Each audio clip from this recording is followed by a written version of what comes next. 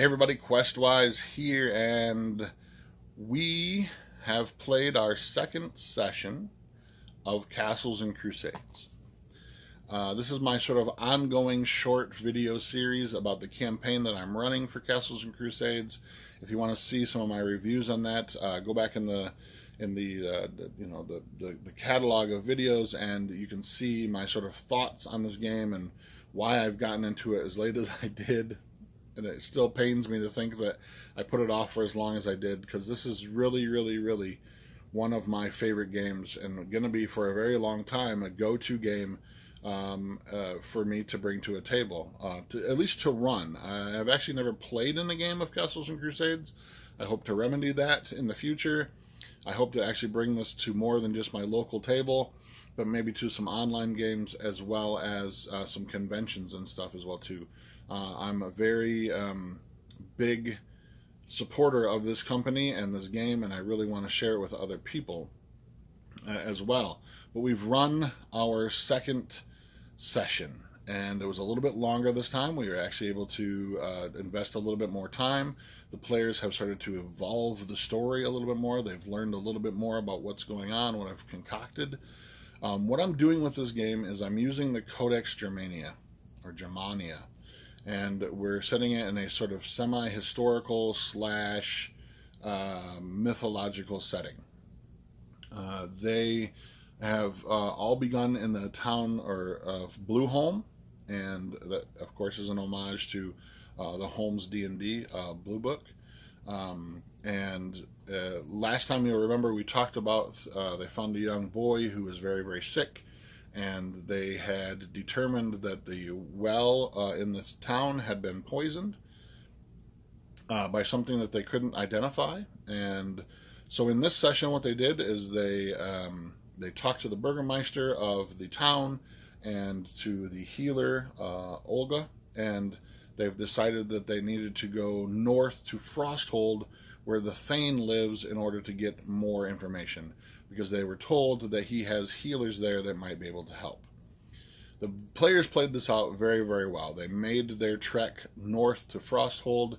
They were given an audience with the Thane, Hrothgar, and they played it out very keenly. And I have a really great group of players for this campaign, and they were very cautious on what they revealed to the Thane and to what they talked about with him, until they were absolutely sure that they could trust him.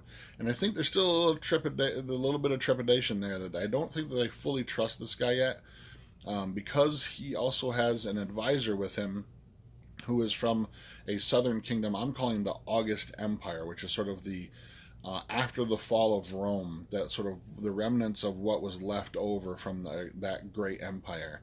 The Thane has an emissary there from that empire, and they don't really know much about him. There's only one character who had any knowledge of that empire, and they're a little bit wary of why he's there. And I love that fact. I love that they're sort of feeding into the paranoia of what's going to happen.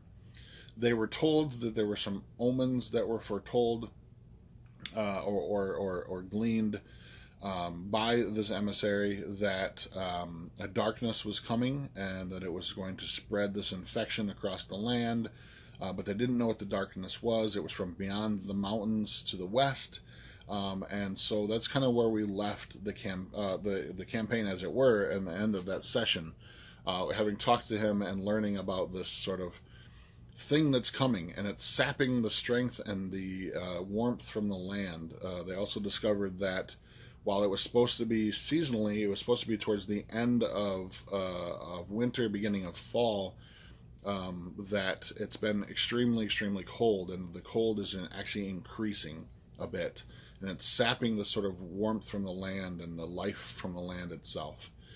So next session, we'll probably go into a little bit further into depth of discussions about what might happen next, and hopefully they'll plan ahead and think about things like where to go from here. I'm going to drop a bunch of sort of adventure seeds and ideas on them, and see which one that they grab a hold of, and we'll run from there. One of the things I'm doing with this game is that the way that I love to run games is to set up a scenario and then see where the players take it. It's my favorite way to run a game.